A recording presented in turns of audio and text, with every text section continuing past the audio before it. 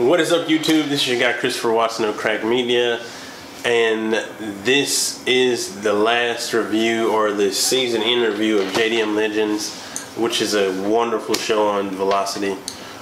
This is just going to be like an overall review or recap of the entire season. So I'm not going to go into like, I guess, well, I won't go into real detail on the builds explicitly, but I'm going to go and talk about everything, I guess, the highs and lows of the series.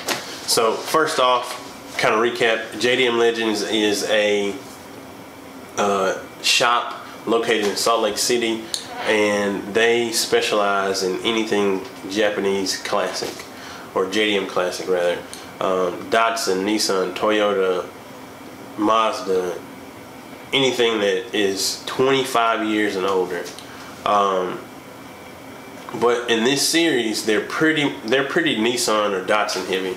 And what I mean by that is like every build that they do is Datsun or Nissan. Skyline, 240Z, 510, all of the I guess mainstream sports cars you think about. Now, as far as the build quality of those cars, top notch. I mean, I pretty much think that they're now. I mean, I've seen some other builds by other people, but I think as far as restoration goes, they are up there, like probably the top restorers in JDM, in the JDM market in America. So that's just from what I can see from the show. As far as the, I guess, show quality, and what I mean by show quality is like the interest or personalities of the cast. Eric is a mellow, funny guy, so he keeps it interesting.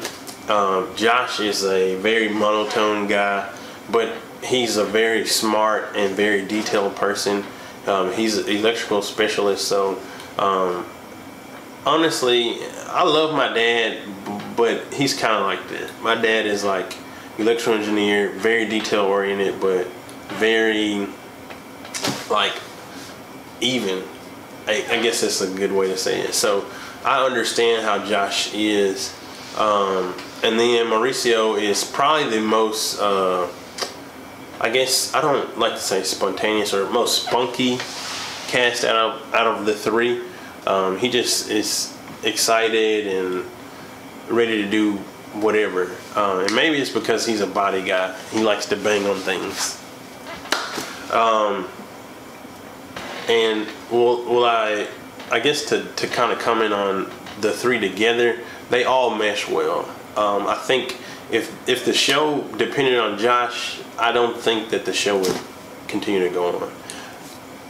Josh, if you ever see this video, it's not anything negative against you, or I don't mean any hard feelings, but just being honest. Eric is obviously, this dude is a cool hip guy. Dude's got a sleeve, a tattoo sleeve, wears hats.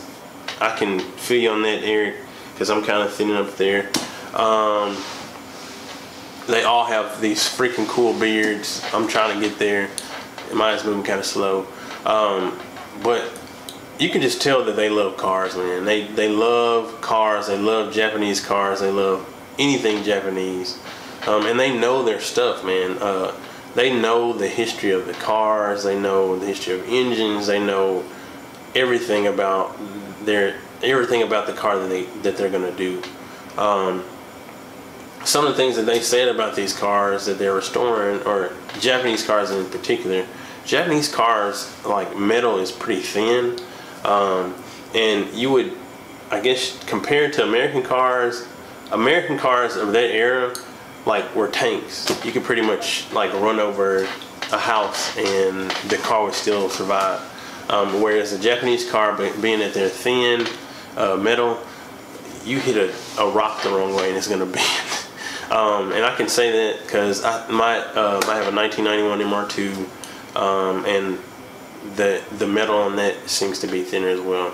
I think that's a smart thing to do as far as the manufacturing goes, because lighter weight, more economical, you know, things of that nature. They are JDM everything. They drive JDM cars. They drive, you know, they go to JDM shows. They just love Japanese everything. Another little interesting, I guess, piece of this series is not only the builds that they cover and the detail they go into, but they actually talk about other cars that they imported and restored as well. So like they talked about a RX-7, like the first generation RX-7 that actually in the States was like a carbureted rotary engine, naturally aspirated, but in Japan there was a turbocharged rotary version, which obviously was much more powerful and just a cooler engine than an American engine, and was actually doing pretty well in the race series over there. They have a Corolla feature. They have other 240Zs, you know, things of that nature. And then they have a R31 Skyline featured on there as well. Like I said, I can just tell that they really like Japanese cars. And they, you know, immerse themselves in that. And I can appreciate that. I can appreciate a shop that is exclusively doing one type of car instead of, you know, trying to do everything.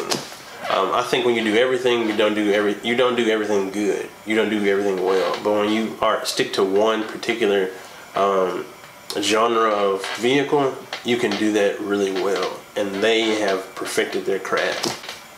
This isn't like an advertisement for them, but man, it's just from watching the show, I can tell you that I think if you want to do a restoration or import a car, you need to probably contact JDM Legends, because they'll legit get stuff done for you.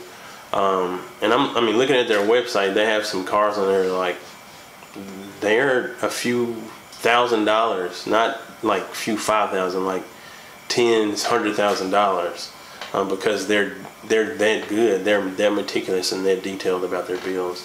As far as this series continuing on, I think that this series should continue on to have a second season, but you know, if enough petrol heads say that they like the show, then I think the show's going to stay on. But if some people go, it was kind of boring, the personalities weren't as energetic as, say, Gas Monkey Garage or Street Outlaws or something like that, then I could see that. But to me, I appreciate the detailed and the step-by-step restoration process, because it just shows how much work really goes into a restoration build like they do. So to recap it all and to tell you my opinion on this series, if you haven't seen any of the other reviews, watch this series. You won't be disappointed. You'll love the cars that they do. You'll love the detail that they do if you're a detail person. And if you're a true JDM petrol head, you'll love it because of the cars that they build and the detail that they do. If any of you guys have seen any of the shows from this series, drop a line down below. Tell me what you think. Tell me which car is your favorite. Which Skyline is your favorite, or which 510 or the 240Z. Tell me which car is your favorite and why, and I'll catch you in the comments. If y'all haven't subscribed, please subscribe. I'll have more car show reviews in the future, and as well as builds, and I hate to use the word vlog because the vlog is played out, but we'll have some other things going on, business ventures, things of that nature. So thank you for watching. Make sure you like, and we'll catch you in the next video. Peace out.